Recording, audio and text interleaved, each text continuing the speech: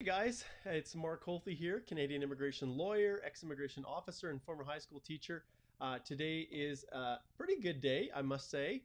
I was slaving away trying to get my paper completed for our immigration online conference that we have tomorrow. So I thought I would just jump on really quick here and do one. I'm sorry that I'm a little bit late. People are probably wondering, hey, Mark, are you even going to do this? And yeah, so I've got, it's a little bit rough and tumble, a little bit more scrambling around, I guess, if you will, as we're trying to get everything set up here for this live Q&A today.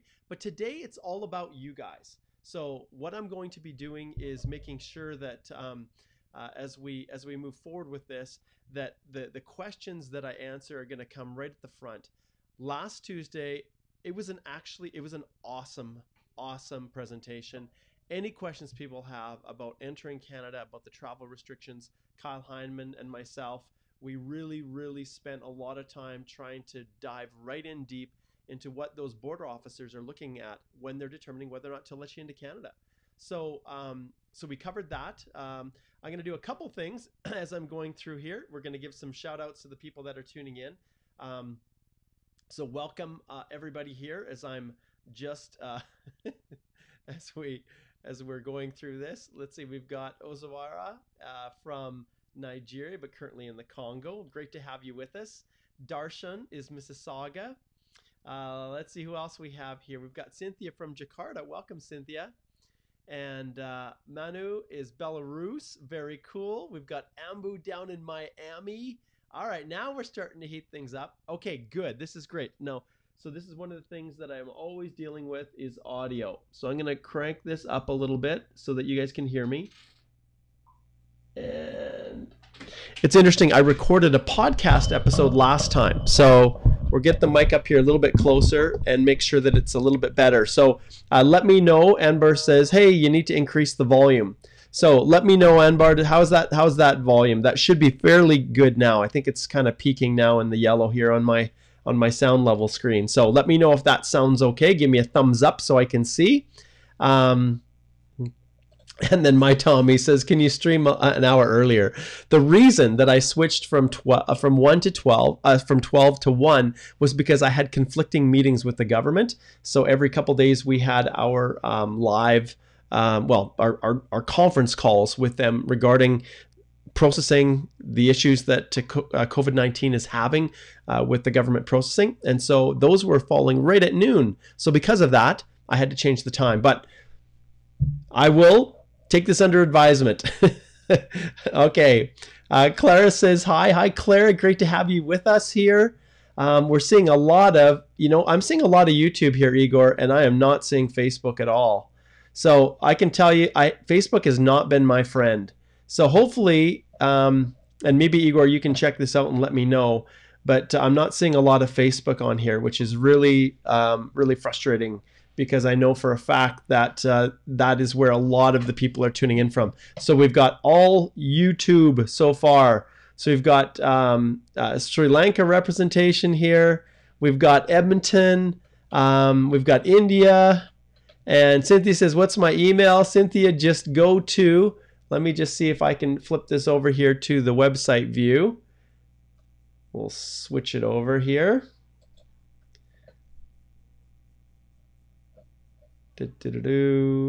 Okay. And all right, so we'll flip this over. So right here, if you're looking for a consult, just go right here to our website, click on the Start Here button, and that will let you connect. And that's the best way to connect with us. All right.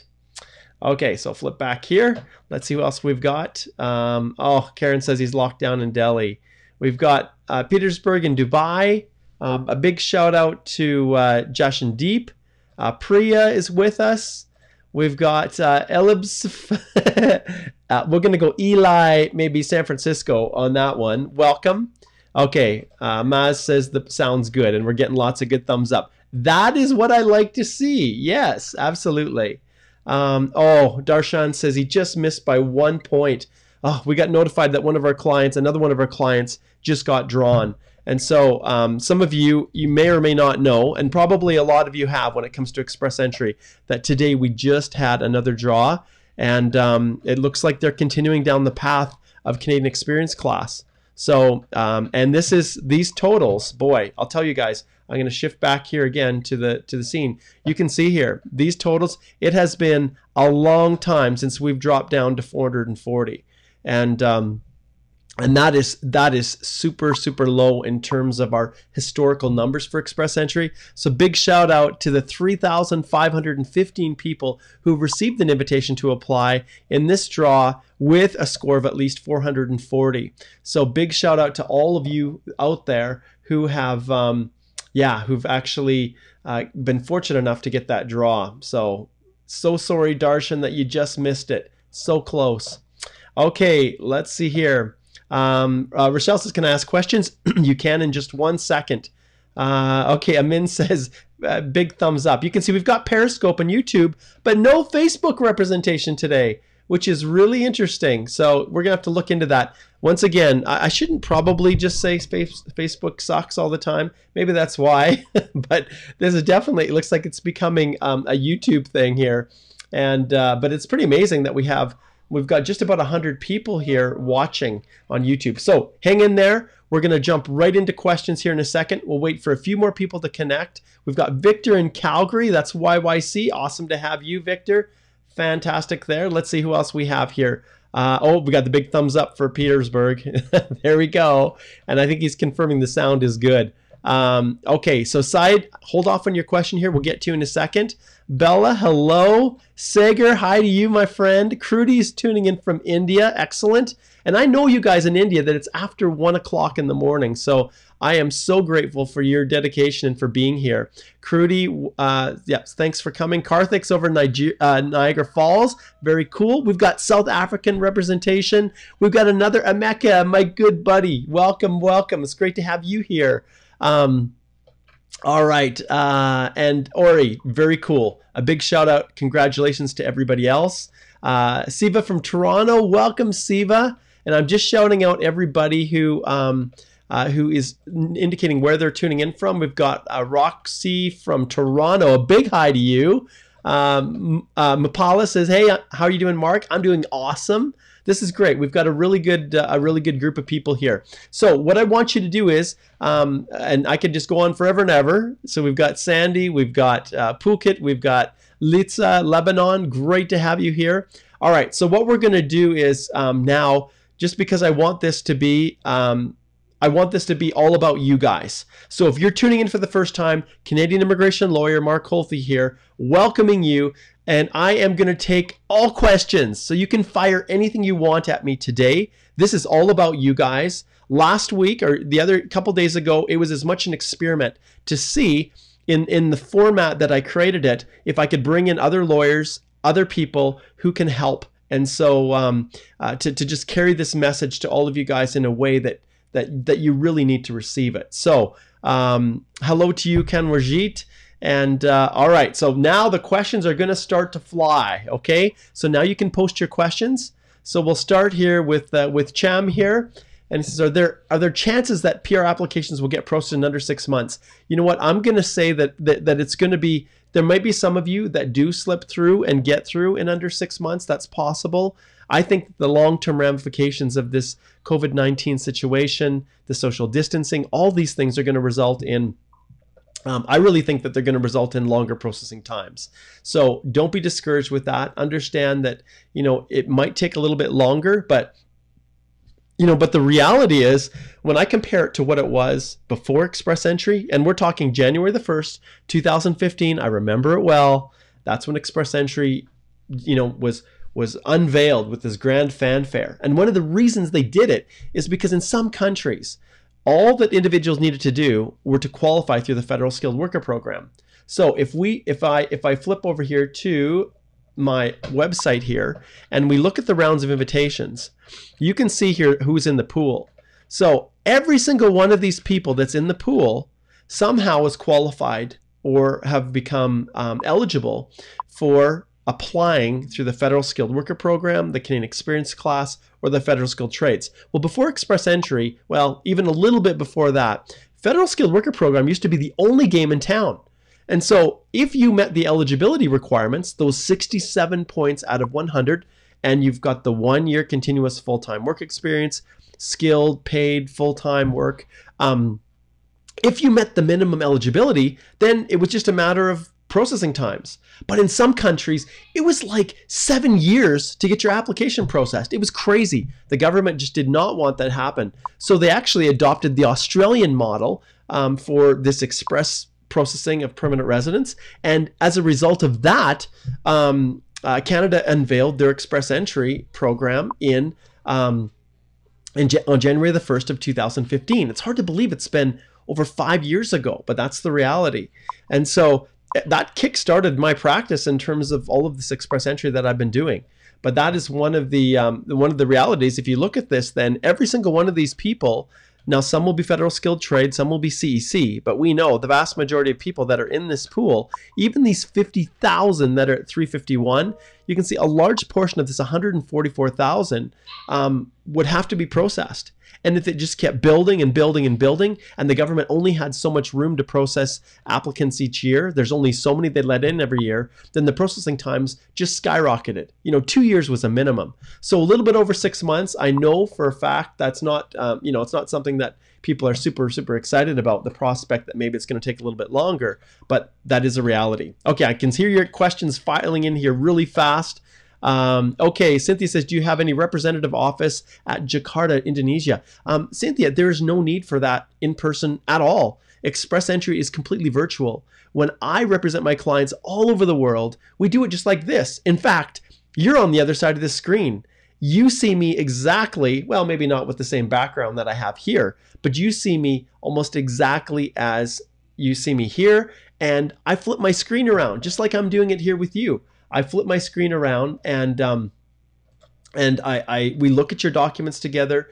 We review everything together, and it's almost, in my mind, I argue it's better than if I had some office there. Because if I had some office there, that means I'd have someone employed there to work with you, and I don't want that. What I want is to be able to work directly with all of you myself. And through this model that I've created, that's why it is so awesome. So Cynthia, that's why at this stage I haven't set up an office in Indonesia or India or Nigeria or wherever. So Shib, good to see you, my friend. Welcome, welcome. All right, let's see what we've got here from Gagandeep. I'm Gagan, sir. My wife has secondary school teacher experience of 3 years. Her brother is in Manitoba. Can you please make video regarding Manitoba PNP? I think what I need to do is bring in one of my colleagues from Manitoba to actually talk about this. So maybe we'll have some PNP specific Q&As just like this. And one of the cool things, if you go back and watch what I did on Tuesday with Kyle, is that's the model that I'm looking at. Bringing in other people as well to augment. I don't file a lot of Manitoba PNP applications, but my friends in Manitoba do. That are just awesome. And so by bringing them in, highlighting them, you're getting the very, very best. And I do not pretend to be the master of everything. Can I file and submit and help you with every single application? Yes, I can. Absolutely. But I like to really focus and make sure that that I am, well, as a lawyer, I can't say I'm an expert, but just really, really practicing at a very high level. So in that regard, when you have a Manitoba issue, I'll send you over to my good friend Sophia Mirza or Alistair or one of my other immigration lawyers that practices in Manitoba. Okay, Zoray is waiting for a letter of interest from Nova Scotia. Good luck. Good luck. Okay, Crudy, let's see what you got here. You have, Crudy, let's see. ICAS has given me a master's degree. I sent 3 degrees in total for post-grad diploma. They've just said as completion of certificate from university. So should I mention e-approval or is it okay not to?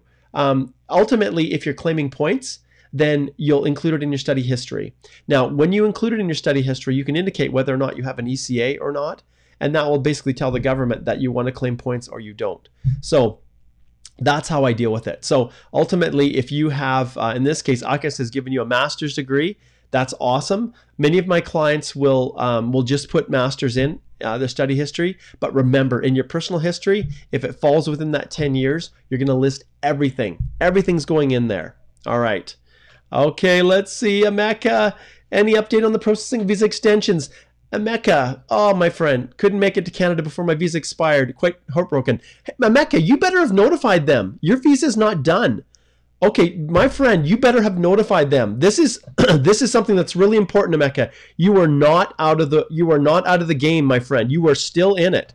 Okay, I'm gonna pull this up here. PDI, PR, IRCC, COVID. Okay, I gotta try to find this because I don't have this link for you. Let me just see. Program delivery. Okay, I can find. Okay, I'm gonna share my screen. This is for my friend Emeka. Okay. You are not out of the woods, my friend. You need to notify immediately. And if you maybe you've already done that, Emeka, but I don't want you to fall into this trap. So approved permanent resident applications, okay? Expired COPR. If the applicant informs via web form that they are unable or unwilling to travel after the expiration of their COPR, or if they're unable or unwilling to travel prior, officers are to reopen the application and it should be brought forward for review in 90 days. So the first thing you're going to do, my friend, is you're going to notify them via the web form, the IRCC web form. I think you guys know where that is. Let's just pull it up. Web form right here. You're going to go in here. You're going to explain to them what's going on. You're going to clearly articulate that you want to travel. You desperately want to be in Canada, but because of, and I'm just going to close that off, but because of the travel restrictions, you weren't able to board. So you are not done, Emeka. Hang in there, a little bit of a delay, but you're on this, man. Go follow those instructions, get her done, and preserve your right, okay? All right. Zare says 4212. Fantastic, my friend. Fantastic. Okay. All right. Let's go back here. We'll drop Emeka off, and we will... okay, let's see who's next. Okay, Rochelle says, I applied for my spousal sponsorship. And you can see here, guys, that this is, for some reason, we have no Facebook going on here. So this is a huge, massive shout out to all you YouTubers, because we got over 100, just about 140 people watching live. Post your questions. I'm going to get to them. I'm going to give you guys the time. If you're patient, you stick around, I will reward you. Okay, this is all about you awesome people. Okay, Rochelle says, applied for spousal in February, studied here in Toronto. How long is the processing for an open work permit? Okay, Rochelle's talking about this open work permit that you include with your in-Canada spousal application. 4 months was the standard. Right now, we have not been receiving a lot back. So we're not certain at this stage where they're at. Understand they're having to deal with all of this processing for not just in Canada, but all of the overseas missions with their skeleton crews that have been decimated, that have not yet been returned back to full order, full processing. A lot of those, at least the urgent ones, are being pushed back to Canada here. And people are working remotely. They're working from their homes. Immigration is doing all that they can. But people like you, Rochelle, that are stuck with these types of applications, they are still moving forward. But at this stage, we have not received any back yet. I have to assume that it's going to be longer than 4 months. So you're February, March, April, May, June. June in a perfect storm, in a perfect world, June would have been probably when you would have looked at receiving it. I'm suspecting you're probably going to be the end of the summer. That's my guess. Okay. Gagan says, my Cirrus is going to be 442 on June the 1st under CEC. What are the chances? Dude, what do you mean going to be 442 on June the 1st? So am I assuming that you're not there yet? So what's the significance of June 1st? Usually when people tell me a date, it means they're having a birth date and it's going to drop. So Gagan, if you are CEC, is that when you accumulate your 1 year? Maybe that's when you hit your 1 year. Hey, they've already hit 440. So if they're going to do another round of CECs, understand it's entirely possible, Gagan, that you could get drawn. But I don't know the full facts there. Okay. All right, let's see what Said says here. May I ask, what's the difference between a background verification and a security? Okay, so basically, background is when they take a look at your police certificate. Is it complete? Is it valid? Does it show anything? No? Okay, great. Background, great. Security, are you an Al-Qaeda warrior? Do you have, when they do their own background checks, are there any indications when they do their own search that you're somehow a security threat to Canada? That's the difference. So background focuses on the documents you provide them, the police certificates, to make sure that they're valid, that they've complied with the requirements, that they're within the right time zone, within the time frame that allows them to be valid. And then security is all about doing background checks through their own mechanisms to make sure you're not some some crazy terrorist or something like that. And I know that's kind of harsh, but that's basically what it is. If there's, that you're not somehow otherwise inadmissible, that you haven't been removed before and you're not eligible to come in, that's what it is.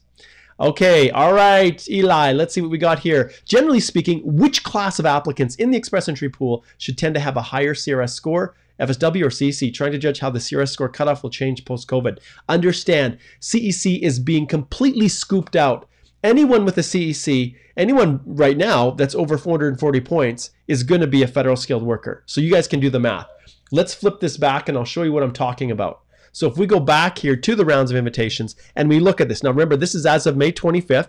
So even some of these other CEC candidates that were down here in this 440 range right here, these guys, all of these ones have been scooped out that are CECs.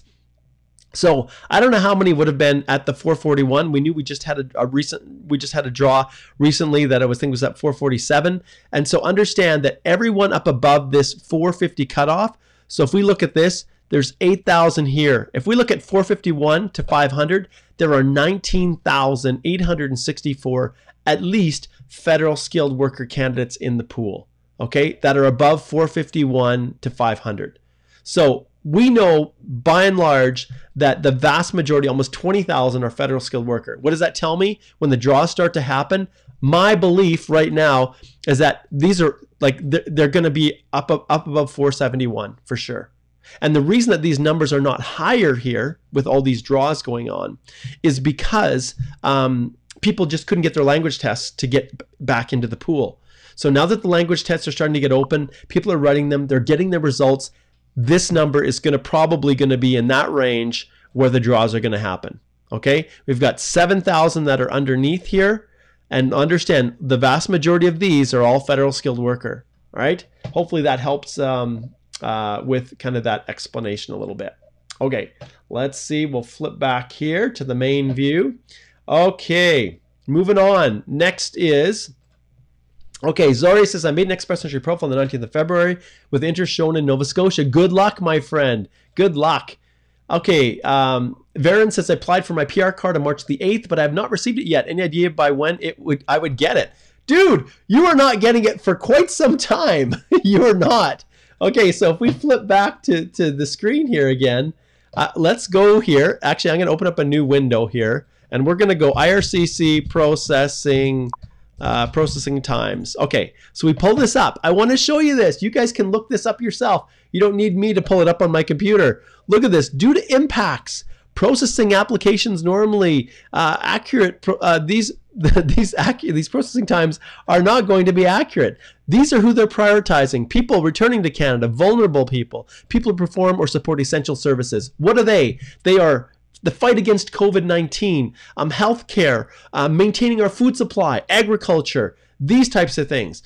We also, I've got a corporate client who's building this water treatment, and they're drilling the pipeline underneath this lake out in British Columbia. And so those guys coming in from the US and from the UK, these techs that are super expert in working these tunneling and boring machines, yes, they're getting in. But the rest of you guys understand this is going to impact processing. So let's go here. Let's open up, and you can all. This is where you go. Permanent resident cards. We're talking about, no, I'm waiting for my first card. Get processing times. Take a look, guys. 108 days. This is the new normal. Last updated May 26th, just a few days ago. All right? So understand, this is the world that we are living in. Whew. Okay, continuing on, firing through here. Okay, can my SO apply for visitor visa under review? If yes, what are chances, and would that affect your residency application? Okay, it depends on what stage you're at. Understand you can always apply for a visitor visa. I always recommend, if you're going to do that you do that before you even hint at an interest in immigrating to Canada. Why? Because they'll say, okay, do you really have temporary intent if you intend to immigrate through Express Entry? And they'll use that as a reason to refuse Kishan. And so there's no stopping you. There's no harm in making the application. But to be successful, boy, you've got to really, really put in a ton of information to prove that they at this time will only abide by the visitor visa, the temporary conditions on the stay, and that they will go back, because immigration will absolutely use the fact that there's a PR in the queue to when they're deciding whether or not to accept or reject any temporary application. And let's face it, right now, for visitor visas, no one's coming to Canada. Go back, watch the video I did with Kyle. You can check it out on YouTube. Just on Tuesday of this week, just 2 days ago. And we went through all of this, but visitors are not coming anytime soon, not until the travel restrictions are lifted. Okay, Rami's sitting at 475. Oh, is there a possibility that the CRS cutoff exceeds this once FSW draws resume? We just talked about this a little bit. As I jump back here, Rami, I'm gonna take yours off of this screen. I'm gonna flip back to here. As we look at these rounds of invitations, you guys can do the math, right? You can see. If at 471 to 480, there's 3,311. At 481 to 490, we've got, and that's a really high score. We have over 1,000. So you guys can kind of do the math, right? 491 to 500, 329. So when you add up all of these, we're closing in on 5,000. So that means that it's definitely going to be somewhere in the middle here. And, it could be that 475 is the cutoff. It'll be close. But once they resume those rounds, 475 is really in that sweet spot. It's really hard to get up to the 480s unless you have some connection with Canada already. And so it'll be interesting to see these people are master's degrees with not just CLB 9, but in some instances 10 that are not much older than 29. They're not losing any age points. So all of those factors come into play, and it's probably going to rest. We're going to see the scores right somewhere in between 470 and 480. That's going to be kind of the sweet spot going forward. Okay, all right, we'll jump back here to the main view. Okay, Marcel says New Brunswick announced today that students can come to start classes in September. Hey, that's fantastic, Marcel. Make sure that you post the link if you can. I'm not sure if you can post a link or not. If you can, post that link. That's great news. And also go into my Study Permit Law website and post that as well. Okay, so I've got a Facebook group that's a Study Permit Law, just like Express Entry Law, which obviously right now we're all just YouTube today, but we've got a phenomenal group of people that are watching on YouTube. Freak, I'm wondering why I even need Facebook at this stage. We've got over 150 people watching live right now. Okay, and there's a lot of people with a lot of questions. Hang in there. I will be firing through this. I'm going to be spending a little bit more time to answer your questions because today is all about you guys. All right, while we're shifting here, we've got Gagan. We've answered those questions already. I want to just point something out to you guys. And Igor, he released this, and I didn't realize that he had actually done it. I'm going to go back to the main website. He just told me today because I saw that there were people purchasing it, and I was like, oh, cool. We got some new people that are coming in. This Express Entry DIY course, we are offering, if you go here and you purchase the course, we're offering a special deal on this. And regular, it's $497 US. There's two ways that you can access it. One of them is to type in EEDIY 50. That'll do it. And if you click apply, it will drop it down to $250 US. And so if you want to take advantage of that, jump on, do that now. And you too can have an opportunity to get access to my complete step-by-step guide to doing it yourself. So you're thinking, wow, you know what? I've got a lot of things prepared. I just need a little extra help. I just want to make sure that I'm on the right track. This is for you. $248.50 is a fraction of the price that you would pay for anything else. Heck, to book a consultation with me, you're paying $210 for a 25-minute consult. But this course, guys, I spent hundreds of hours doing it. And so I want to give, I just want to mention that one, give a shout out to this. Get in there, subscribe, take advantage of it because that's open. All right, let's see what we've got here as we flip back. All right. Okay, do I need to issue a new Indian police certificate after visiting India when PR application is in process? Darshan, if you have, if you've already submitted your EAPR and it's locked in and your police certificate was valid at that time, no, you do not. No, you do not. Okay, okay. Kushik says, can we move to another PNP like province to Ontario before 2 years? If yes, how kindly? Answer. Okay, so understand if you are saying I've been nominated, I have applied for permanent residence, and I'm living in a province and I want to move to another one, The Charter of Rights and Freedoms grants you the ability to do it. But man, Kushik, there's people that would do anything to get a nomination to whatever province you're at right now. The reason those nominations were given to the provinces is because people just migrate to Toronto. They don't come to Lethbridge. Why are you not coming to Lethbridge, Alberta? It's a wonderful community. It's awesome. Every one of you should be putting destination on your Express Entry application, Lethbridge, Alberta. That's where you should be coming. But for those of you, the natural inclination is to go to Montreal, go to Toronto. Well, don't go to Montreal if you're Express Entry because your application will get refused. Toronto, to go to Vancouver. You know, those are the main areas that people migrate to. So for you, Kushik, I have to indicate, man, stay, give it a shot, fight. You know, you're the one that was nominated to help make that province better, so make it better, all right? But if truly you can't feed your family, you can't find a job, you've accessed all the resources that are available for you that province, well then you have the ability to move. Okay, and as far as this 2 years, that's meaningless. The 2 years means nothing. I don't know where you had that number. Okay, you can, after you become a permanent resident and you genuinely have gone with an intention to reside in that province, then at that stage you're able to move if things aren't working out. Okay, let's see here. We've got Marcella gives a big shout out, and look at this. Okay, to show you guys, my dear mother is calling me. I love her to death.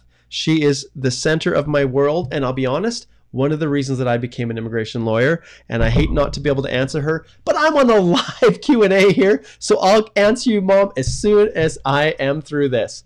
Okay, Clara says, may I know the options for a postgrad work permit holder who is not a permanent resident to continue working in Canada after the expiry of the postgrad? Clara, in our last call that we had with immigration, they're aware of you. They understand. Now, you say you are not a permanent resident. Okay. Are you eligible to apply through Express Entry? What is your score? How close are you, Clara? Ultimately, by the time your postgrad's getting ready to expire, unless you took the advice of one of those stupid overseas agents who convinced you to do a 1-year program and your actual work permit was only valid for a year, then yeah, you're in a rough spot. But if you qualify for for Express Entry, and when you submit it, you then have the ability to apply for a bridging open work permit. But yeah, understand, Clara, there's no mechanism for extending a postgrad work permit, and you have to meet the requirements of the immigration programs in order to extend. Okay, Kushik, there's your question. We answered that one. Okay, Crudy says, I'm a university lecturer, 4011. Can I mention 4021 for college lecturer where this knock is required? Dude, you're going to list what you actually did. You have to prove it. All right. So if you're working in a university, there's a reason it's a 4011 versus a college 4021. And if one of the knocks for one of the provinces is on their hit list, their approved list is 421, trying to wedge yourself into that when you're not that, that's going to be an issue. But if you can actually show that you are, then you can do it. All right. Okay, Chamo says, may I know if processing of PR application starts even though there are some documents pending due to the COVID situation after receiving the AOR? Highly appreciate your response. Sorry I'm talking so fast here, guys, but I really want to get through these questions. You can read the question as I'm answering it too. So Chamo, the reality is they will not finalize your application. Will they start looking at reference letters? Will they start looking at those things that you should be able to provide?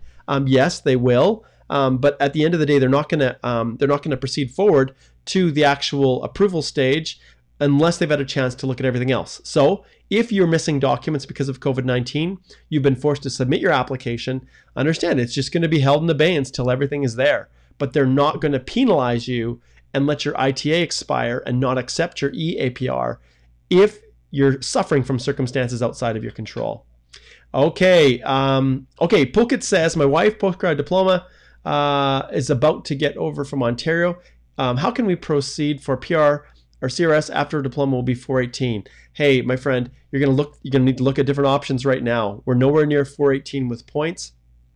And so either of you, looking at your occupation, looking at your scores, you're gonna have to realize that you're gonna need to accumulate some Canadian work experience or something to get those points up there. Because right now with the draw, like we just looked at here, We'll drop this one off. We'll flip over to the website view here. If you look at the rounds of invitations, right, you can see the lowest one, 440 right now. That's a far cry from your 418. All right. Okay. Moving through here. Okay, we got one from Kanwarjit. He says, just asking out of curiosity, does a CRS score of 463 stand a chance once the federal program reopens? That is going to be a good question. Initially, I don't think it's going to be. If you remember, when we were in a normal world, when rounds of invitations were happening, we dropped down to, I think it was 469.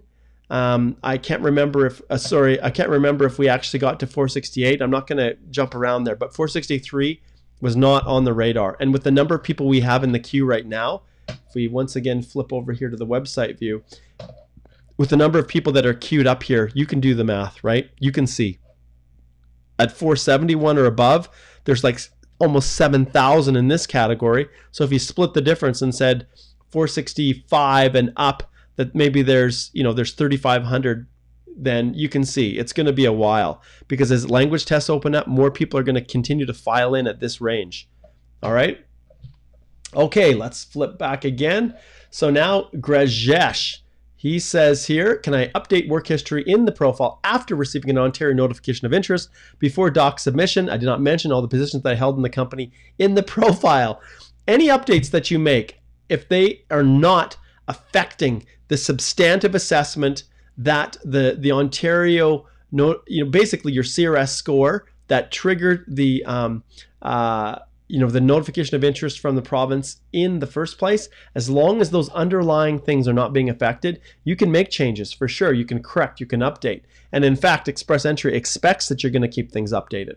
But if the Ontario notification of interest was issued based on a certain score, for instance, and the changes that you make cause that score to drop down, then that could absolutely jeopardize your application. All right. All right. Okay, Kushik says, okay, we already answered Kushik's. Okay, we'll be kind here. We'll be kind. I think I got Kushik. He probably just didn't think it was going to be visible. So yes, Kushik, you can you can stop spamming your question. Thanks for the shout out, Eli from San Francisco. Thanks for policing. Thanks for helping, because yeah, it does make it more difficult. And I am going to get to them, guys. I'm going through systematically, so hang in there. Okay, here's a good one. So this is Adgo says, the matter of Ethiopia, people don't get for your country. Tell me why. Canada has very stringent requirements when it comes to Express Entry. So it doesn't matter whether you come from Ethiopia, Islamabad, Saudi Arabia, Antarctica, wherever it is, the points are all based on the same calculations. The difference, Adgo, is when you're applying for temporary residence, and this is probably where you're getting. Visitor visas, study permits, work permits. Yes, they have a much higher threshold. Why? Because there's a higher rate of Ethiopians coming to Canada and overstaying. It has nothing to do with you personally, but they have these analytics. They can see how many people overstay their visas who don't go home. So when you have people that come to Canada and then don't go back to Ethiopia, it wrecks it for everybody else. And that's the reality. That's why. Okay, good question. All right. Okay. Yasmin says, does the translation, which will be attested, and I'll get a true copy. Good. You need a true copy. Have to be grammatically accurate. Mine docs are supporting land deeds to prove my ties to my home country to be acquired. Okay. Well, in terms of grammatically correct, the translation needs to be accurate. If the translation doesn't look like it's actually been done by someone who is a certified, authentic, genuine translator, and then an officer has the ability to look at this and say, I don't think this is genuine, if they're not even able to translate properly into English, and I'm assuming that's what you mean grammatically. If there are spelling mistakes or things like that, well, maybe that's not the end of the world. But hey, if you've got those things, go back to the translator and tell them to do it right. This is your permanent residence that's at stake. Okay. Ezra says, hey, Mark, why the government doesn't give a clear statement on when will be the regular federal skilled worker? I'll be honest, Ezra, I don't think they need to. They don't owe any explanation as to who is going to be included in the rounds of invitations, the kinds of draws, the program-specific draws. They have no obligation to disclose any of that. They don't have an obligation to disclose what the pass mark is going to be, what that level is going to be. All of that is within their right to do because it's all discretionary. And I understand how infuriating it is. I understand how difficult it is. But my view is, as long as these travel restrictions are in place, and they're going to be in place probably till the end of June anyways, that we are only going to see CEC draws. Not until they're lifted are they going to start drawing federal skilled worker. Because at the end of the day, they have to figure out what the new norm is going to be, what the landscape's going to look like, what the future is going to look like. And they don't want to have a whole bunch of people that have federal skilled worker applications pooling up in the queue that they can't actually land, that can't actually travel to Canada. It creates this logistical nightmare of all these people they're trying to track, who've submitted applications, who don't have all the documents ready. So this is why they're only doing CECs, because they have to get control over everything. Okay, Asin says, COP, I'm a COPR holder. My visa expiry is August 20th. I've not landed. I want to ask, I've recently changed my address. Do I need to update? Yes. Update your address. You bet. That's one thing that you do. Use the IRCC form like we talked about before. Let's see if I've got it here. I think I deleted it. Anyways, go to the IRCC web form that I talked about in just a little bit and absolutely update that. Great question. Thanks, Austin. Okay. All right. Let's see what Marcella says here. Marcel says, no, New Brunswick announced that fall 2020 students can come to start class. What happens if your home country's borders are closed? Will CIC approve permits if your country's borders are still closed? Well, IRCC doesn't really track that kind of stuff. They don't. If you're applying for a work permit, the school has an open session, then it's up to you to negotiate with that school the ability to start online. And immigration is being very kind. They're giving credit if you're studying up to 50%. If it has to be done outside Canada because of travel restrictions, then they're going to give credit for it. You have to explain, and they're not going to penalize you for circumstances outside your control. Okay. Redown says, hello, can I decline the ITA in order to come back and delete a work experience I declared previously and couldn't bring the reference letters? I don't want to claim points for it. Okay, so there's a couple options with it. If you think you're going to get another ITA and you're very confident, then yes, I'd recommend you decline it, correct it, resubmit.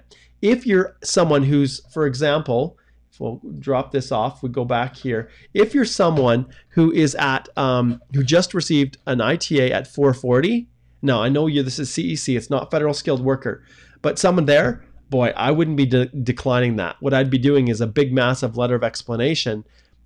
When you file the EAPR, I would remove that work history as long as there's no points and it doesn't affect your ITA.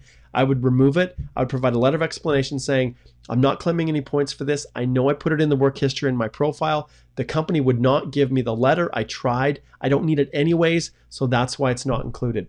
The A11.2 assessment looks specifically at whether or not removing that reference letter or removing that work history, whether or not it would affect your eligibility for the federal skilled worker. So would your 67 points drop below or otherwise not meet that eligibility requirements?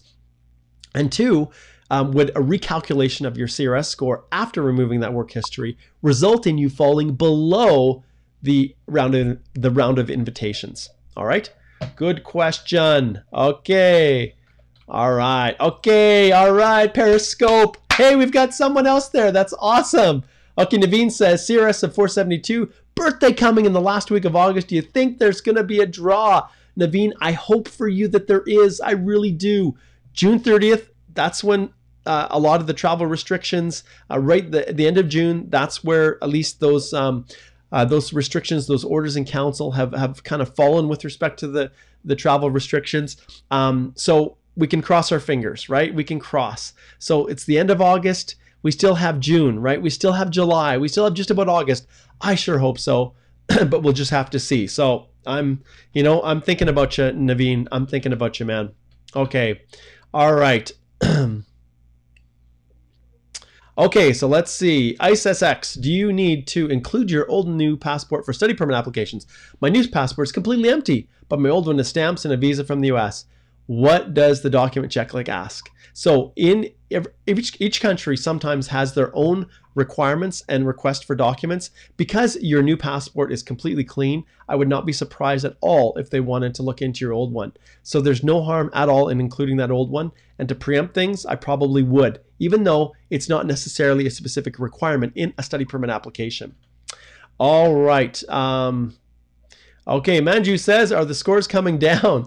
Okay, I'm not quite sure what you mean. We've seen them drop like a rock if you are a Canadian Experience Class candidate, right? 440 right here. That's crazy. That's crazy. Like that's way lower. Obviously, it's because of its CEC only, and people have just been flushed out and flushed out and flushed out. But in terms of the CRS for the Federal Skilled Worker Program, like I said, I'm thinking it's probably going to be more in the range right here of 470 to 480. All right. Okay. Next question here. Let's see here. Okay.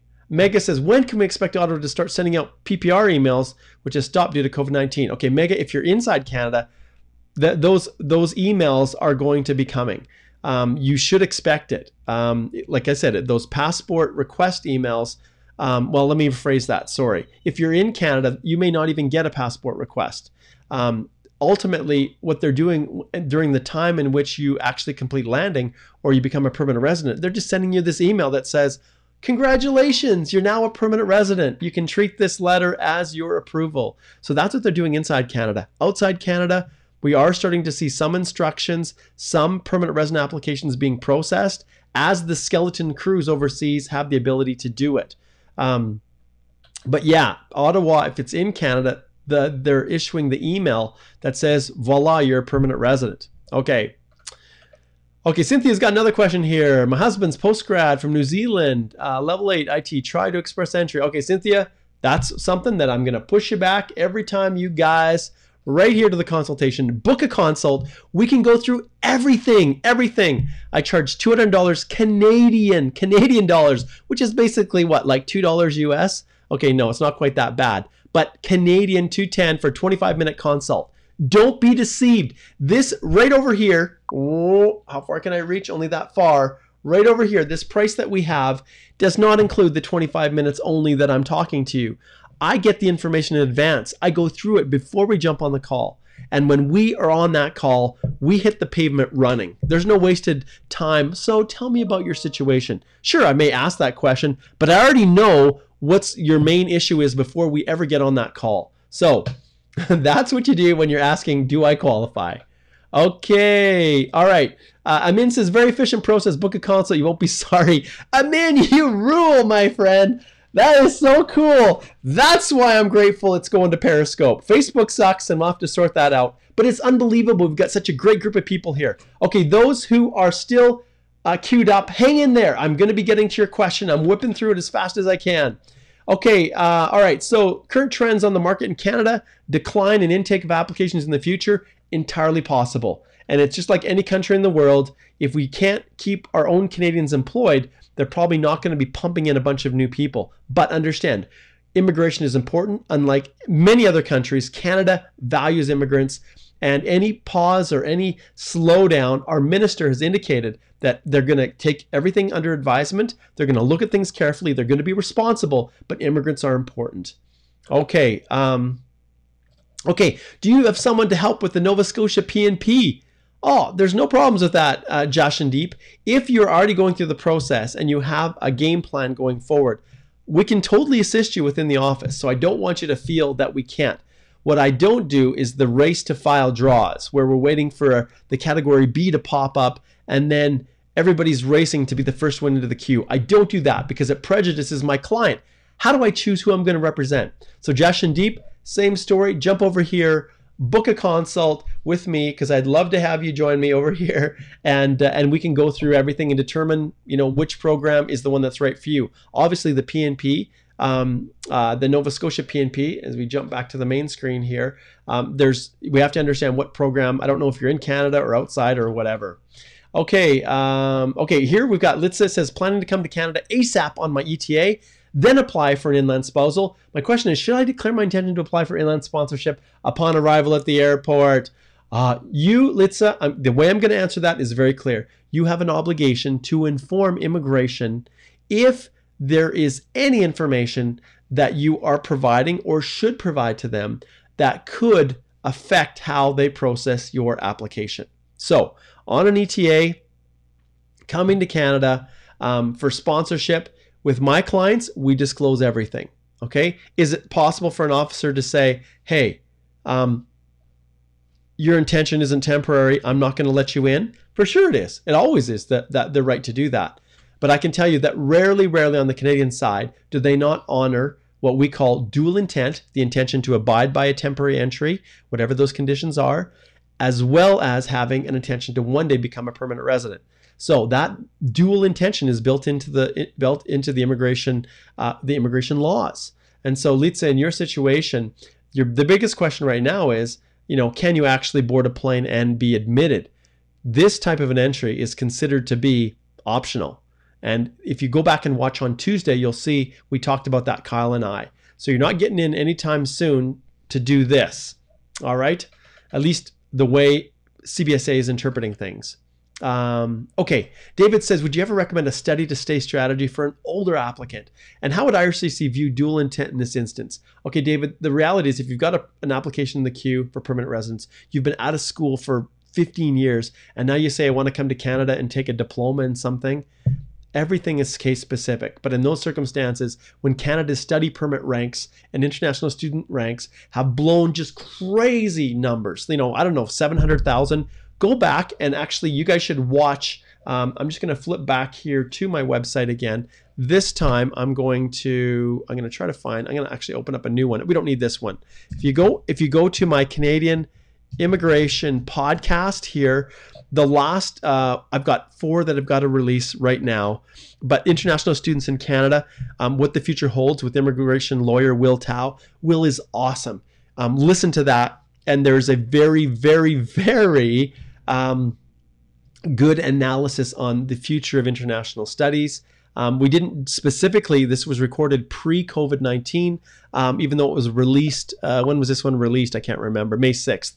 Understand that the realities are international students, especially if they're older, are going to be under a much, much finer kind of analysis. And you're going to have to really make the case how the education when you're applying for your study permit is going to result in you being able to get a better job in your home country, not transitioning to permanent residence in Canada. So no mention of permanent residence. If you have a profile in the queue, that's gonna negatively impact on the assessment. They can't just refuse your study permit application because you have a profile in, but it's definitely a factor that then they'll look at the age. Does the education make sense? How established are you in your home country? All of those things. Okay. Ice says, I'd also like to know, and actually I need to flip this over to the main view here, sorry, and I will then go here. So Ice says, I'd also like to know if I can include evidence like URL links when writing your study plan for study permit. I would not put links. I would actually pull it in and include it as a document within your application. An officer may not have the ability to actually link. Now, theoretically, if they're looking online, which all the applications are, they can do it. So there's no harm in leaving the link there, but I would try to pull up that data itself and make it included and a part of your application. Okay, Cheaton, this is a generic question, no clue. When can we expect PPR in future? Well, I can tell you until, if you're outside of Canada, remember, until those travel restrictions are lifted, they're not going to be releasing these a ton. We are hearing rumors that some are being released. Okay, Ralph says Facebook has no audio. Oh, that's too bad. Thanks for checking in on that. This is always an issue, and maybe there's some broken link between my software and Facebook. Hey, Facebook, they're not my friend. Anyways, okay, thanks for letting me know, Ralph. Okay, Chester says, hey. Okay, Rajesh says, knock 4031, ever got an invitation from any province? Rajesh, right back here, my friend, right back here to this page, book a consult, we can assess, because there's so much more involved than just, hey, is 4031 good enough? Okay, back again, we've got a big thumbs up from Pri, thanks for the thumbs up. Okay, Akash says, federal skilled worker document uploaded April the 7th. Still waiting for my biometric request. When can I expect the same? Also, my uploaded PC expires on June 8th. We'll have to get a new PC. Okay, the answer for the biometrics is when the VACs open up, when they start doing biometrics, that will largely depend upon the conditions in those countries. Every country has their own rules. So biometrics are a significant issue. With respect to your police certificate, it's entirely possible that they could request you to get an updated PC. So that's a possibility. It just depends, once again, on the stage at which you're at and whether or not they have a comfort level of saying, okay, we won't request it, and we'll finalize Akash's application. Okay, let's see here. Once again, Chester, I'll point you back here, my friend. Go here if you want generic information. Oh, I've got this on the wrong. I better close that one off. So for you, where you're asking, hey, what are the requirements for Canadian citizenship? That's a general question that would require a consultation, my friend. Okay, Masood says work permit's been in the queue for 4 months. If my wife applies for her open work permit to accompany me, will that increase the processing time of my application? Yeah, probably. The reality is none of this is considered to be non-discretionary or non-optional. It's considered to be discretionary or optional. So if you can't actually travel and land in Canada, they're not going to be issuing these work permits. And remember, I think in the PDI we read right here, I'm going to go back to the screen. You can see here they've got priorities for processing. And let's see, do I have this? Just trying to find the notification. Looks like I skipped past it. Maybe it'll pop up here. For whatever reason, it looks like it's, we'll go to permanent residence. Yeah, remember how we had that, that notice? Maybe it's here. Regardless, interesting. I guess it's a caching issue. They recognize I've already looked at that notification, so I don't need to see it again. In your situation here, understand certain applications are a priority for immigration, others aren't. And overseas work permits where the individual, where they haven't already been in Canada, they're just delaying. They're holding off on those. Okay. Okay, Gagan says, I'd submitted my profile without the Indian PCC for my spouse. Because of lockdown, we were unable to collect it. It's been 57 days past AOR. Can we expect MEP without have PCC of spouse? You're going to need to get that police certificate before they'll complete and land. So it's as simple as that. It's possible you could get a biometrics request. It could be, it's possible you could have all these things that move forward. But the reality is, in your situation, they're not going to prejudice you if there's something you can't get. But if you've got it, then make sure that you upload it, okay? And I'm assuming when you say submitted my profile, that you mean your EAPR. Okay, because obviously with the profile, there's no documents required. Okay, Ibrahim says, hello, thanks for the great content. You bet, Ibrahim, it's my pleasure. I submitted my federal skilled worker application, AOR December 2019, 82%. Okay, my visa office is Rabat, and I can't have any info about the status of my application. I understand that processing bar that's going across there, my friend, is completely useless and worthless. Understand everybody's application is going to be fluctuating all over the place. December 2019, that's right in that range where we should normally be expecting to see your passport request. But at this stage, understand everything is being delayed. Nothing is being pushed forward.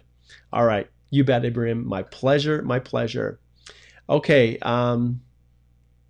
okay, so Anand says, wife's not accompanying, applied under CEC due to the low score. I haven't included my wife. She's in Canada with an open work permit. Oh, okay, I'm not sure who advised you to do that, Anand, but that's going to be really tricky.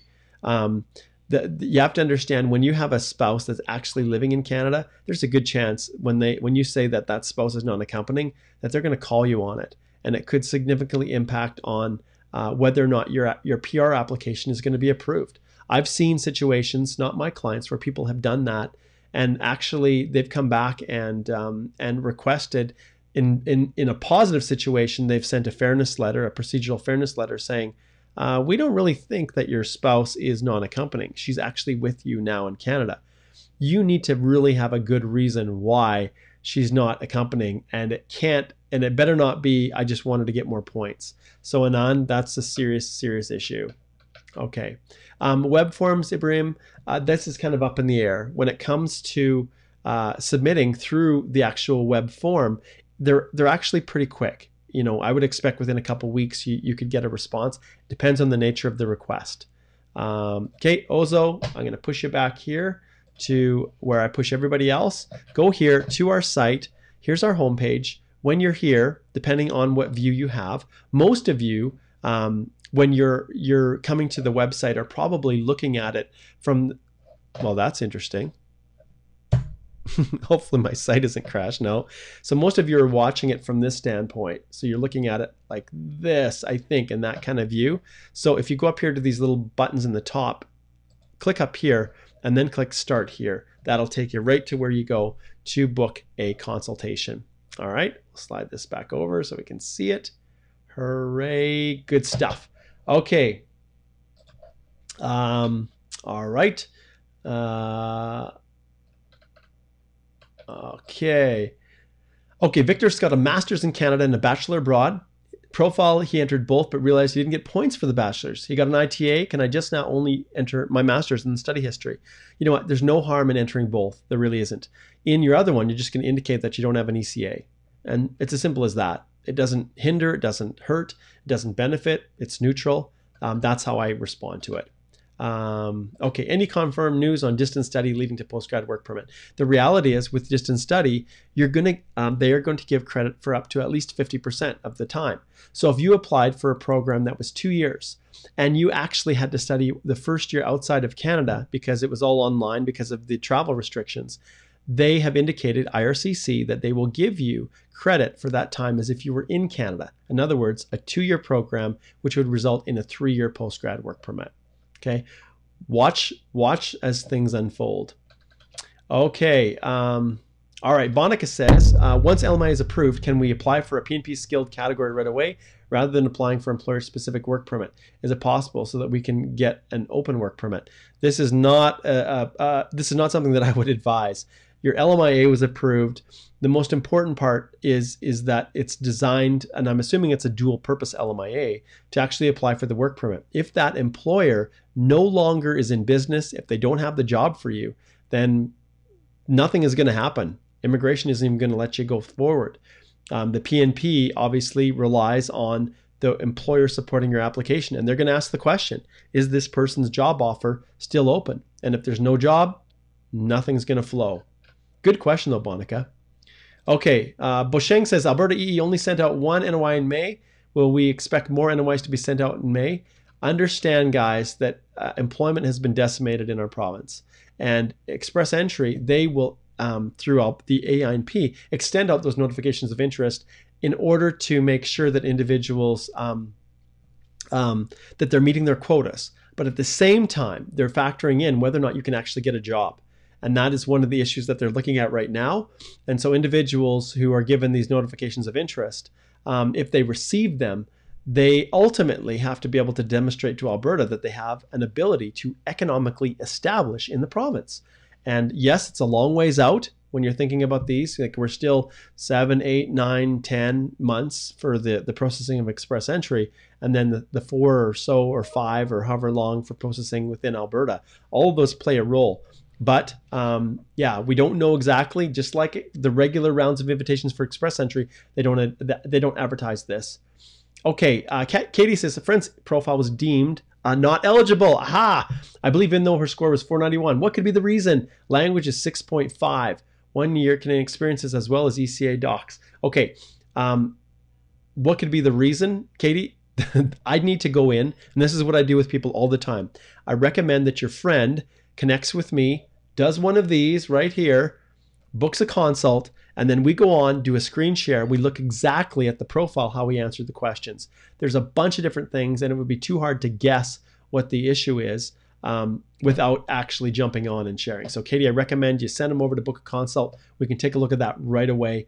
It's just not something I could guess. I wouldn't even venture a guess at this stage. If it was federal skilled worker, sometimes it's the work history. With the Canadian experience class, maybe there's some change that was made that caused the ineligibility. Maybe IELTS score or CELPIP score expired. The date. There's a whole bunch of other things that we look at. All right. Okay, we'll go back here. We'll jump to Lee. Will my study permit application be in danger if I had refused for e-visa several times and it was due to my country being ineligible to apply for it and I had no idea about it, so I kept applying? Okay, understand when you're applying for, so basically I'm assuming an ETA maybe is what you're talking about. They take all those things into consideration. Ultimately, how much emphasis they put on these multiple attempts to apply for, I'm assuming you're talking about an electronic travel authorization. And just because it was wrong, I just explain it in the study permit application and I leave it at that. Especially in those circumstances when it was just a mistake. It wasn't because they've actually assessed your application and refused it for some substantive reason. Okay, Kishan says, can my spouse apply for a visitor visa? Okay, well, I think we got that one already, right? After her residency application. Yeah, we talked about that. Okay, Outland. Okay. Kishan says, hey there, I sponsored my wife under the spousal sponsorship Outland, so under the family class. What are your thoughts on when will they resume working on these apps? Any ideas if they would expedite these apps? You know what? In all honesty, at this stage, I would be very, very surprised if they would expedite anything. Realize that the offices are operating on a skeleton crew, and that's why everything is ground to a halt. Everything has. So not sure when it's going to resume, but you guys will be the first to know when I know. Okay, Solomon says refugee permanent resident application processing. Same story, my friend, right? When it comes to processing any of these applications, we're all in this in the same boat. Everything is ground to a halt. Okay, let's see here. Try to get to some fresh ones because people are reposting. You guys reposting. Okay. Okay, so Creeper says, I've just joined in. My question, do you know when air travel will resume this year? We're not exactly certain. If you go back, watch the video that I did with Kyle Heineman on Tuesday, and we go through all of that in detail. We talk about the orders in council. We talked about the current ones when they're expiring the end of June. And so we're just going to have to watch it and play it by ear. As the infection rate of the coronavirus starts to level off, as the provinces feel like they have more control, that's going to be one factor. But understand, it's also a global factor. And so if they're saying Canada's doors are open, but new cases are coming in with people that are affected because their country doesn't have the same restrictions that Canada has, trust me, these restrictions are going to be in place for a while. Okay. Okay, Babar says, Ali from Pakistan, hi Babar Ali, okay, from Pakistan. When will Canada open the international flights for temporary visa and holiday? Okay, so understand these travel restrictions, same answer. Check out the post on Tuesday that we did. Okay, Subrat says, my E-score is coming to 452. All right, I'm assuming you're a federal skilled worker, Subrat. If you were a Canadian experience class in Canada, you would have received an invitation to apply. Going down to 452 for a federal, very unlikely, my friend. Okay, owner-operators, Jack. Check out the previous Canadian immigration podcast episodes that I did, especially with Jeffrey Lowe. And Jeffrey, I'm so sorry. We just did an awesome one on business immigration that I've been trying to get released. But you know what, guys? I'll tell you something. I have a presentation that I'm doing tomorrow for our National Canadian Bar Association's webinar. It's kind of like an online conference. And I did not go to sleep last night working to finish my 20-page paper as well as a detailed PowerPoint. I just got it in about 7 a.m. this morning, had about a 3-hour sleep. And so my apologies, Jeffrey, for still not getting that podcast episode released. I have 4 that I've got to release, 4 that I've done interviews with people. So they are going to get released as soon as I can clear through this stuff. Okay, so owner-operators, everything is kind of up in the air. But when it comes to whether or not LMI exempt temporary work permit, there's so many factors involved, Jack. You're going to really need to book a consult. I don't know where you're coming from. Is this through, is there a possibility through NAFTA? Owner-operators with LMIAs actually have to apply for a work permit. And that's the whole nature of the owner-operator. All right? Okay. Okay, so Cynthia, same thing. Book a consult when we're getting into specifics of assessing your situation. Marcella, study permits. We talked about that one. We talked about the Nova Scotia PNP. We got a lot of repeaters here. Okay, Sangam says, can I visit Canada and get entry into the country even if my PR application is pending?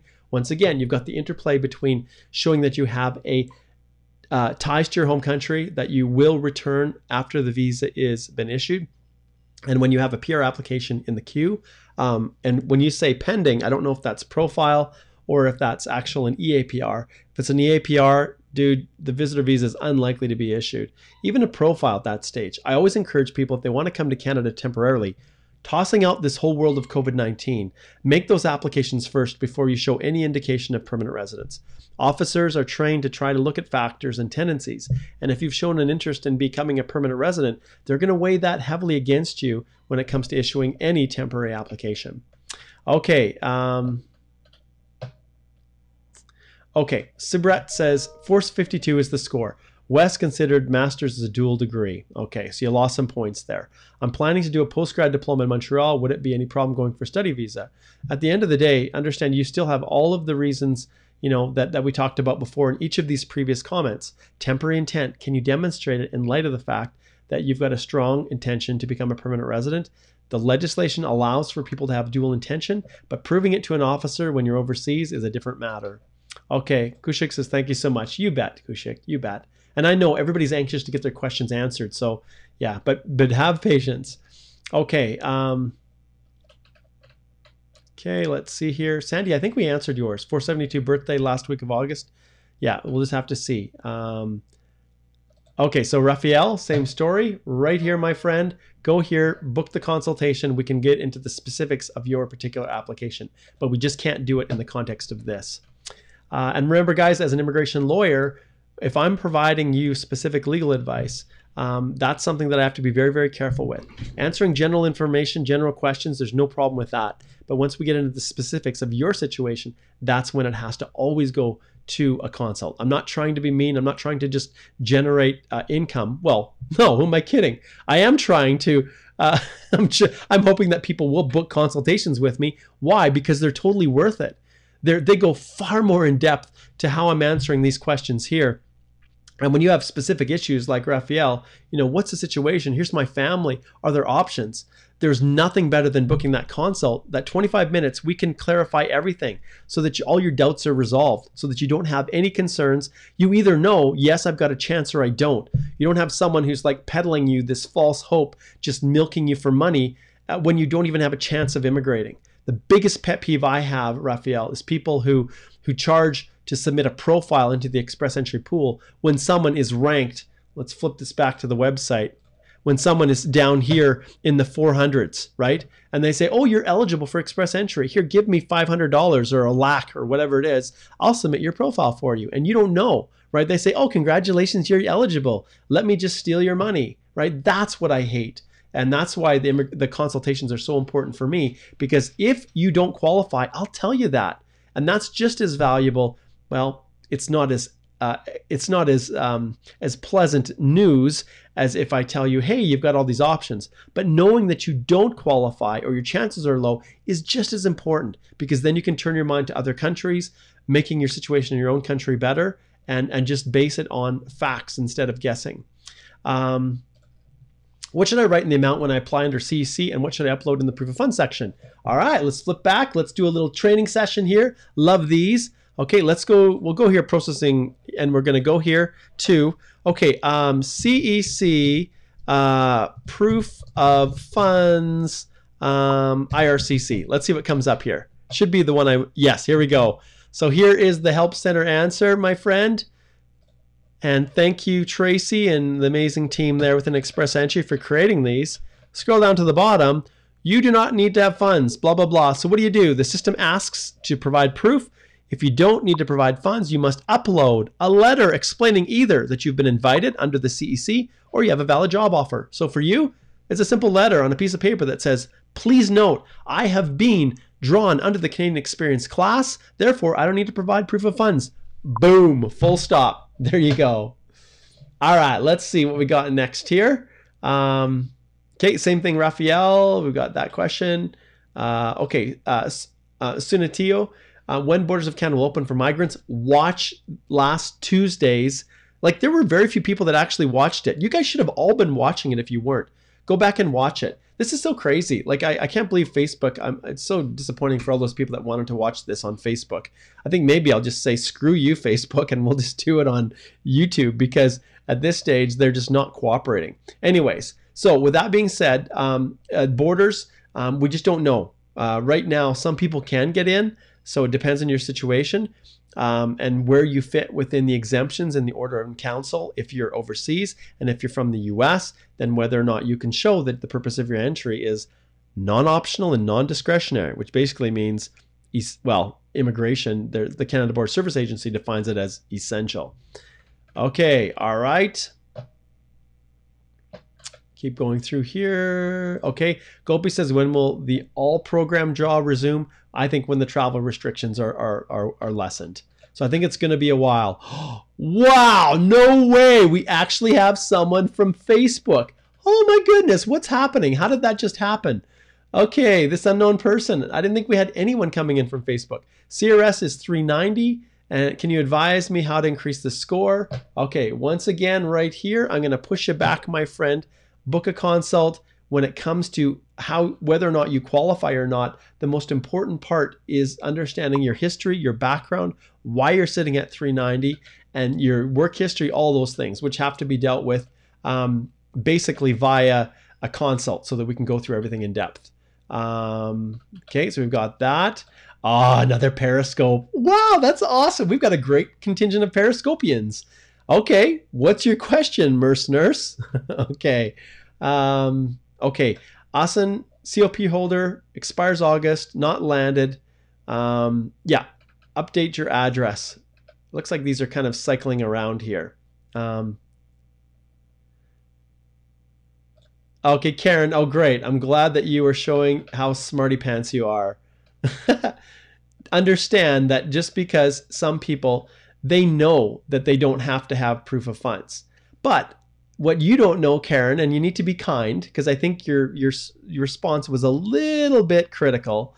Understand, Arnesh, his question was valid, because when you're filing your application and it asks you questions, you answer truthfully. It says, how much money do you have available? Well, when you're submitting your profile and your EAPR, you put a number in there. When you put the number, then it triggers a place for proof of funds in the document checklist. So in fairness to Arnish, and I really want, Karen, you to understand this, because I don't want people to be critical of one another for asking any questions or publicly shame them for asking questions, because Arnish's question was actually really important. People do not know what to put in that section because they know they're exempt. So what do we do? So that's why the question was actually really good. Okay, and I don't want to be too harsh on you either, Karen, but sometimes people, when they know just a little bit, then they end up, it ends up being, well, they just assume that everybody else should know what they know, and that's probably not fair. All right, we've got some other Facebookers here. This is so weird. Now they're obviously appearing. So rural Northern, is it necessary to have an LMIA job offer for the respective communities, or a normal job offer letter will be considered for the RNIP PR applications? The LMIA is not a specific requirement for these organizations, for the communities, but many of them still have to show the community that there is no local that's able to fill the position. So there are expectations for a lot of things that you have to do.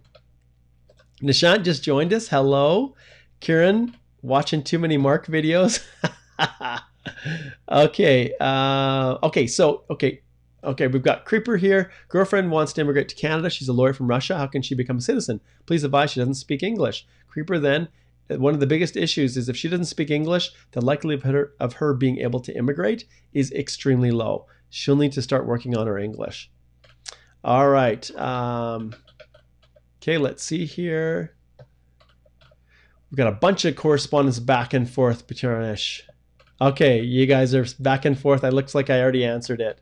Okay, how does holding a scholarship, Michelle says, that requires one to go back to their home country affect CRS points and the entirety of the PR application? Understand that when you have those scholarships that requires you to go back, it can impact on your ability to claim those points for the purposes of PR.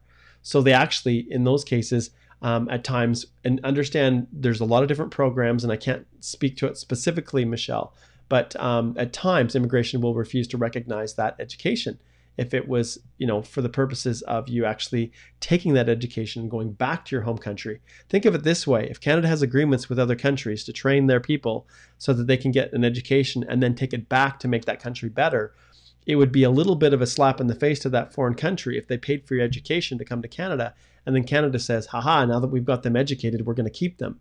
So that's one of the issues there. And I like Arnish and his responses to Karen. Exactly, that's the key. You can't leave it blank. So Karen, make sure that you're really careful with the answers that you give. Jake, hey, my friend. Awesome, another Periscopian. Hey, this is the biggest Periscope contingent we've had.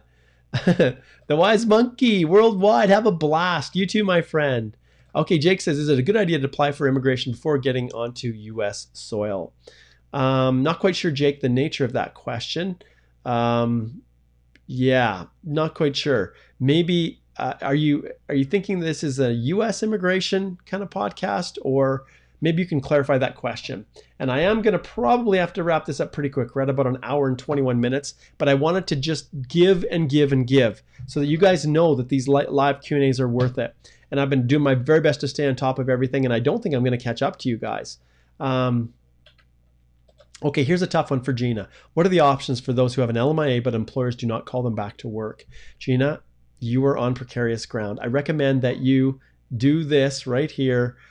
Go here, book a consult for us to examine the whole situation. It's tough. It's really hard. The PNPs are being very unforgiving with this. Even immigration, the key here is that you have an obligation when you become a permanent resident to demonstrate you can economically establish yourself in Canada. And when there's no job, when the employer supporting your LMIA is no longer there, it can impact everything. All right. So as far as options, we really should, that's something that would require a whole lot more. All right. Huge shout out to Fritzy, who's like tagging all of the friends saying, hey, Mark's finally live. Awesome. Can you guys on Facebook actually hear what I'm saying? Like there was an indication that maybe Facebook, and those are on Facebook. I'm assuming the Canadian Immigration Institute Facebook page is where you're tuning in from, but just give me some thumbs up. Let me know if you are, I'm assuming you can hear the audio. Okay. Okay, Nessa says, okay, for example, you've submitted your application for a EEPNP. So paper-based, we're talking 15 to 17 months or longer. You realize you've got a good shot in being drawn through EE. Can you apply through EE? Yeah, absolutely. There's no restrictions at all. You can have those multiple applications, Nessa. You can go through, submit your profile, do all of that. And then whichever one gets approved first wins. Good question. Okay. This person says, my husband is on an open work permit as you're a student here. My student visa expiring March 2021. How can I extend his visa after March without a job offer? You can't. Understand that if you are applying for a post-grad work permit, you need to show that you're working in a skilled occupation. If you can't, your husband isn't getting his open spousal work permit approved. Okay. Right. An unknown, Hukit, Mr. Mark Hukit. I'm waiting for you to apply for a visa. Okay, great. Understand, my friend. Whether you say you help or not, book a consult and we can talk about it. I'm more than happy to help. Okay, but in terms of what visa you're talking about, I have no clue, my friend. I don't give out visas. I don't approve visas. You have to demonstrate that you actually qualify for them. Okay. Okay. At what point, Christovilla says, does your file move from the centralized intake office to the LVO or case processing center? It's case specific. It always is case specific. And so they move these applications all around the global network now. And because, especially when you have electronic ones, they can be processed literally anywhere, especially in this world of COVID-19. Okay, Varun says, created profile a year ago with 2 years experience, 453. My profile expired this month. Oh, Varun, I'm so sorry. Hi, Sheena. Good to see you. Okay, another person asking, when will the draw happen for international candidates? Federal skilled worker, we just don't know. When the travel restrictions are lifted, that's when I think we're going to start to see more action there.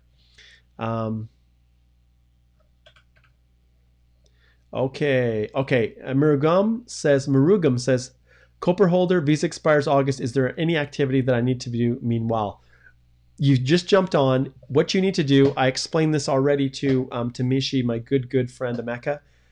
What you're going to do is I'm going to flip over to here. We're just going to go here, IRCC web form. I've cleared it off, but essentially you're going to go to the web form. And if you are unable to travel before your confirmation of permanent residence expires and your visa expires, then what you're going to do is you're going to submit a web form explaining that, putting all the information in. You could even include, if you wanted to, a copy of your COPR or whatever in the documents if you wanted to. But you're going to explain the situation and you're going to tell them you definitely want to come to Canada, but the travel restrictions are preventing you from being able to board. So please keep the application open. That's what you do. Okay. All right. Okay, let's see what this. Mohammed says, I received the pre-arrival letter for spousal sponsorship, Outland, last month. What happened after pre-arrival? Do they conduct background checks, as it says on CAC website, that we will let you know when we start your background check? I'm confused. Yeah, all of this is all in turmoil. So, Mohammed, the like I can't tell you exactly how this is all playing out. Everything is in turmoil. Yeah, I can't give you a clear answer on that one. Okay, this is a tough one. Sheena says, how would you claim points on an experience that has fluctuating hours? Is it even eligible? Love your inspirational work, Sheena.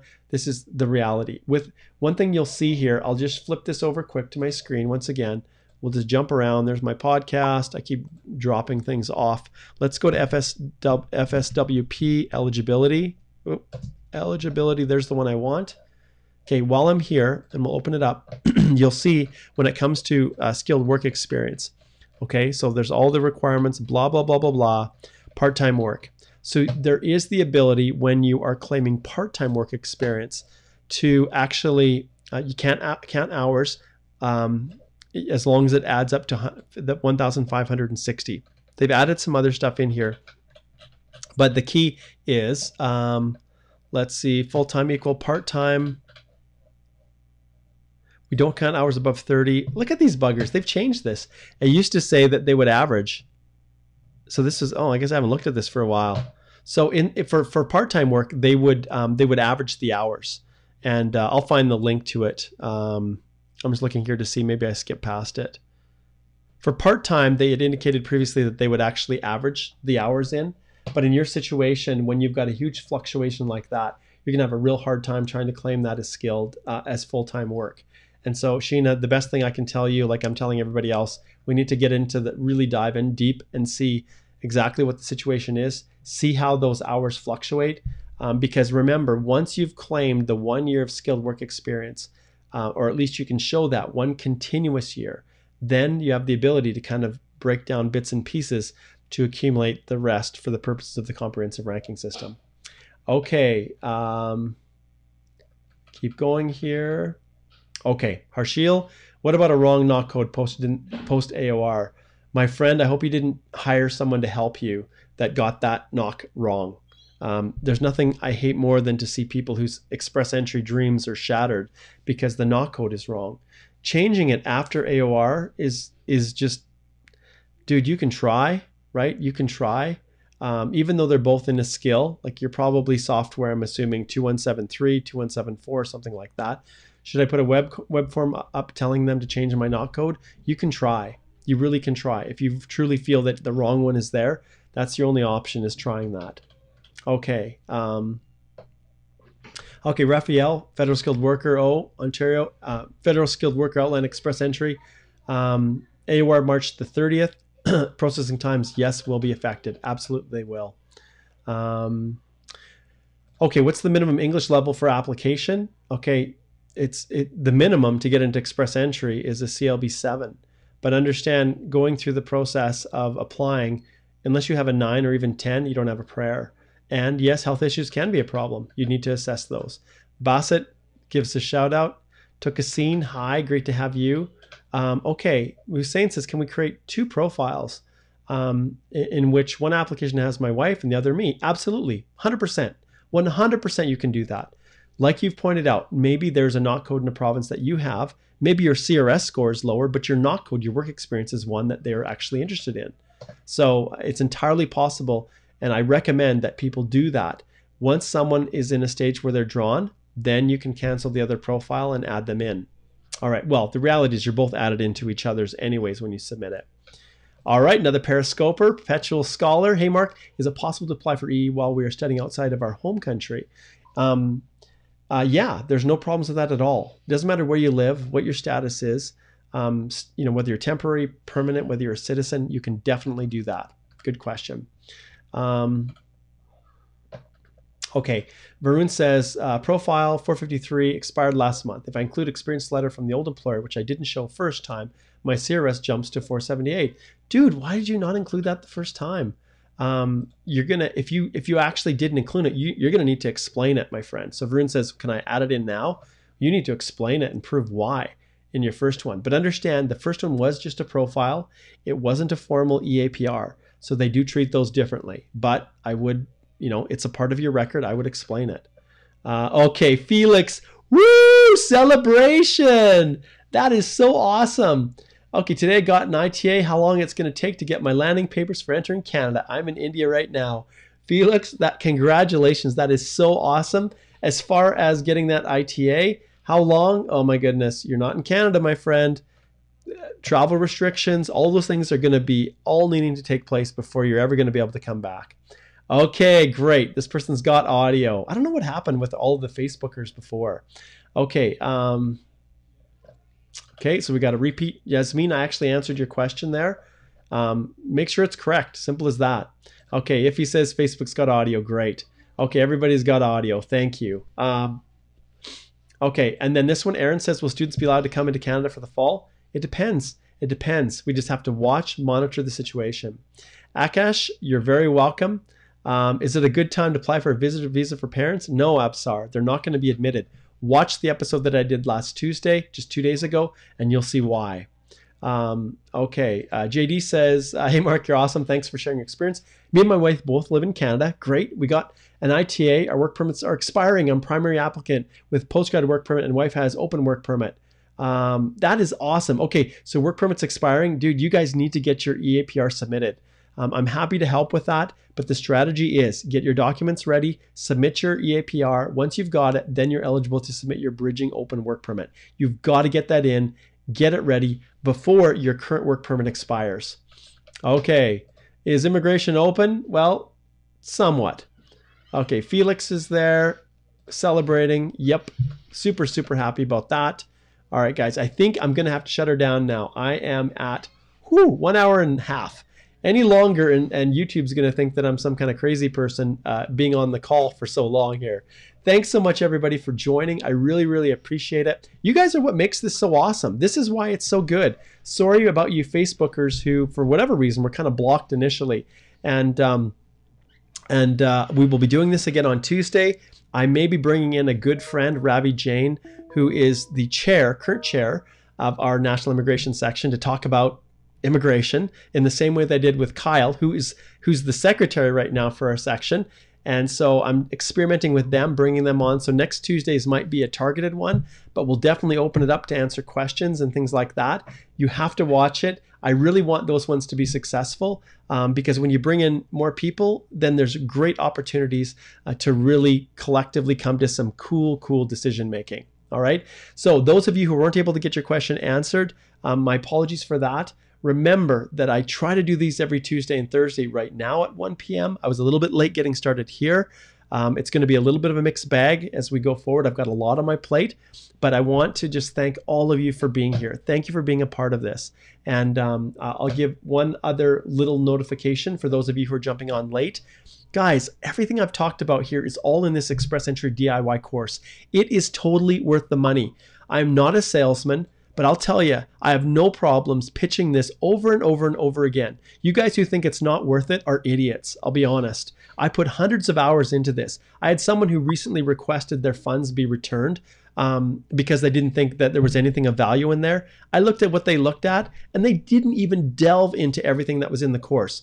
I gave them their money back, hands down, and I do that. There's a 100% 30-day money-back guarantee.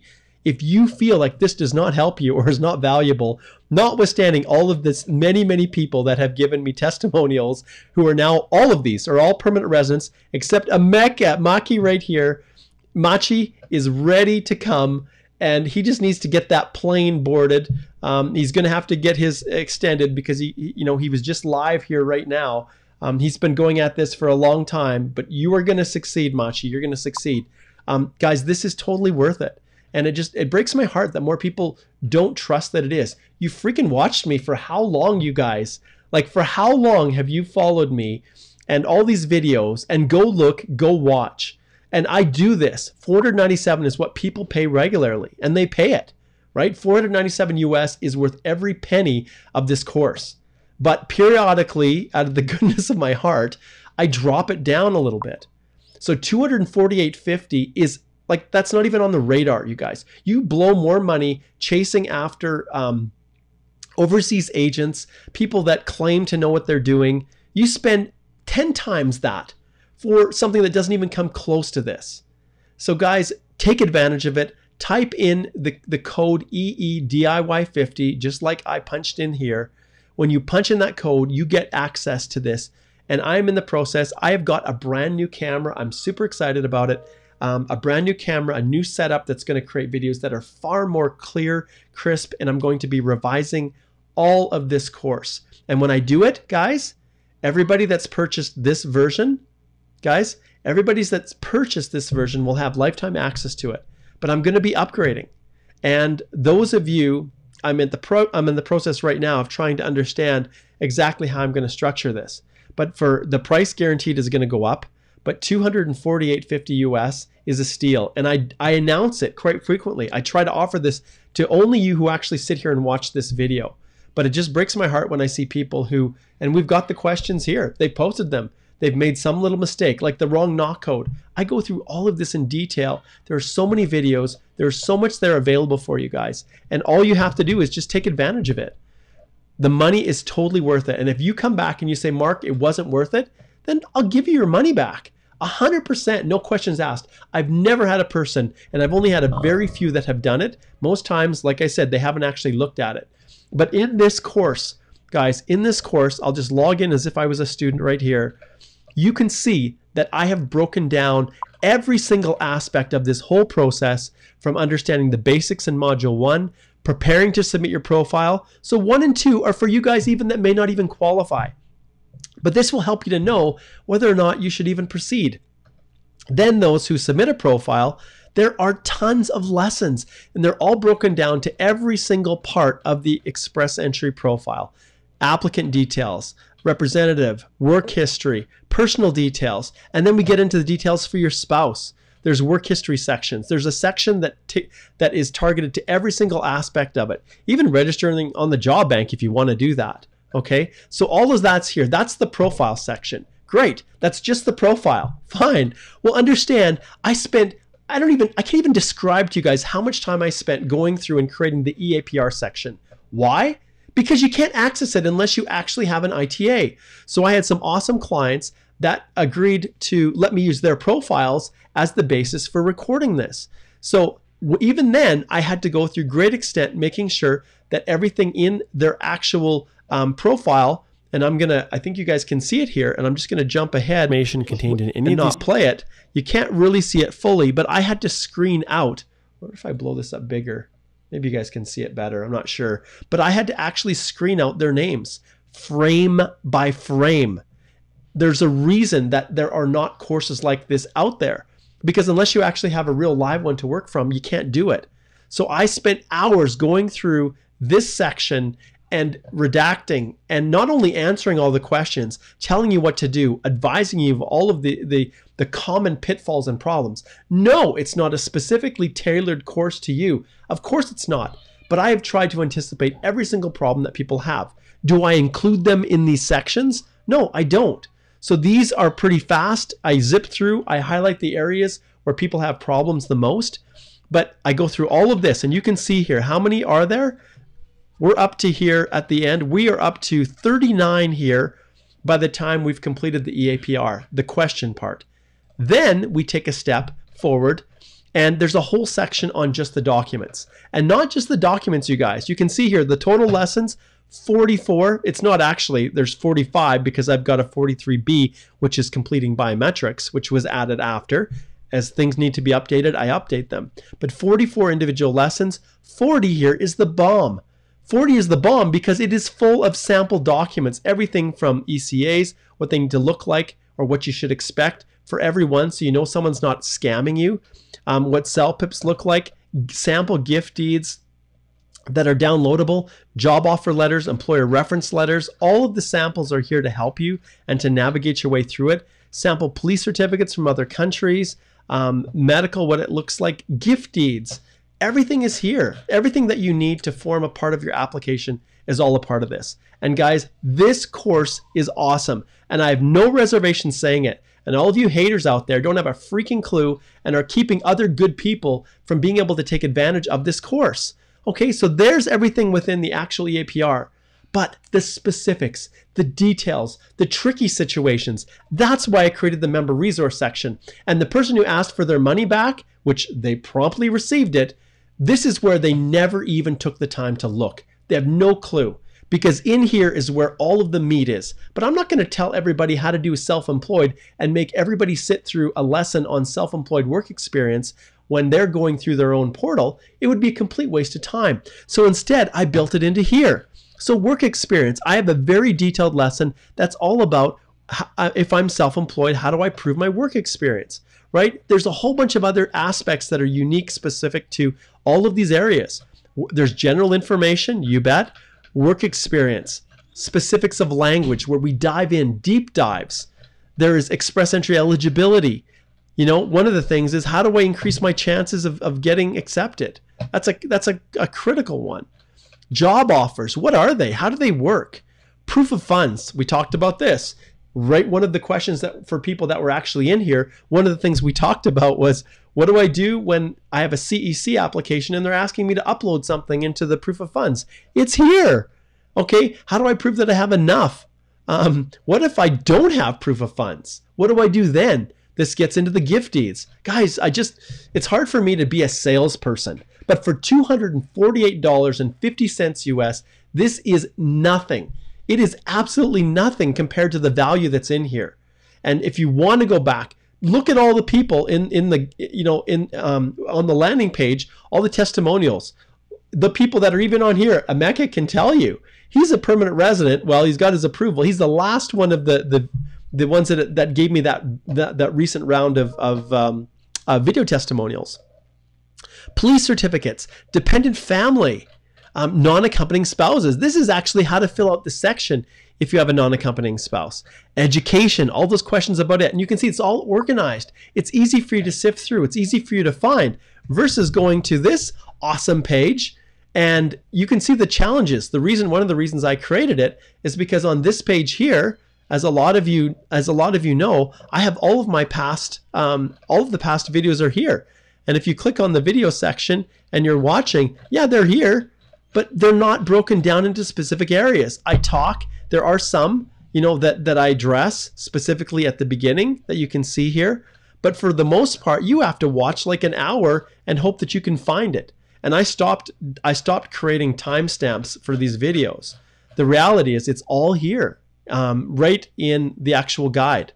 And so medicals, provincial nomination. What if you've got another name, a change of name? What if you have relatives in Canada? Dependent children, spousal relationships, provincial nomination programs, again, more details. What PNPs participate in express entry? Express entry refusals. What do you do? What are the main reasons that it gets rejected? How can you prevent it from you becoming it? So those of you who are tuning in, you guys, I'm gonna stop answering questions for today, but please understand that this is here, and I strongly encourage you to take advantage of it. Go to the Canadian Immigration Institute, click on CR courses. Within here, choose Express Entry, the complete step-by-step guide to doing it yourself. Those of you who are wondering about job offers, send your employer to purchase LMIA courses for high-wage positions, because that teaches them how to do a job offer for you if you've got someone in Canada that wants to hire you. You click on Purchase Now, and when you purchase it, you type in the code EEDIY50. So Express Entry, do it yourself 50 will drop off half. Like that's half, guys. And I'm going to stop doing this, I'll be honest, because there's no point in doing it. People are paying it at $497 and they're just stumbling upon and going through the process. But, if people are not interested in taking advantage of the 50%, why do I even bother promoting it? So I might as well just leave it at $497, especially if you guys feel like you get all your questions answered in this and you don't need to purchase it, then I guess there's no point in me offering a discount. The people that want to purchase it understand the value, that it's probably worth about $1,000 US, will go through and they'll purchase it at $497 because they recognize that that's a steal of a deal. But I'm putting on my salesman hat and it is what it is. But next Tuesday, I'll be here live again. Take advantage of this, guys. $497 is that in and of itself is a deal. So $248.50 or whatever it is, $248.50 after the discount is totally worth it. It will help you avoid all of the most catastrophic things that people face. Those of you who want to book a consult with me, you say, look, Mark, I just want to hire you. I just want to use you. I'll show you guys one more thing on the site, which I don't really promote. You guys can go out there, you can look around and you can price it out, okay? If you go to my site, you click on price, you will see right here for individuals that for express entry, I charge $3,000 Canadian, which is a fraction of what other immigration lawyers charge, and even consultants. And what I offer is me. Me and you, we work together. We put your package together. You submit it. You have control. That's what we're offering. So to do that, click on the Start Here button. It will take you to the actual consult. And then from there, you're then able to move forward and start the relationship with me. All right, guys. It was awesome. Once again, another fantastic one. Thank you so much for tuning in. Shubham's got a sad face. He's not taking any more questions. I'm so sorry, Shubham. I have to drop this off. I'm operating on about 2.5 hours sleep, and I have still a bunch of things, including a podcast in fact, to release. And I'm at 1 hour and 47 minutes, which is an insane amount of time just to give. So 140 at $400 an hour. That's just about $800 there of time that I'm just giving away, but I'm happy to do it. I just have to cut her off sometime. So those of you who are tuning in, thank you for doing that. I will see all of you guys next Tuesday. I suspect I'm probably going to have Ravi joining me, but we will have a separate question section. And I look forward to, for you guys joining me. You guys make it all possible. All right. Mark Holthe, Canadian immigration lawyer. Yes, I am a Canadian immigration lawyer, an ex-immigration officer. That's how I got into immigration in the first place. That's where I developed my love of it. And a former high school teacher, which is why I'm doing all of this. So thanks so much, guys. And just give me a shout out as we wrap this up. And this is Mark Holthe, Canadian immigration lawyer, signing off, saying thank you so much for joining me. And I wish you guys all the very, very best as you navigate this crazy world that we call, well, right now it's called COVID-19, and it's causing a lot of problems. Take care, everybody.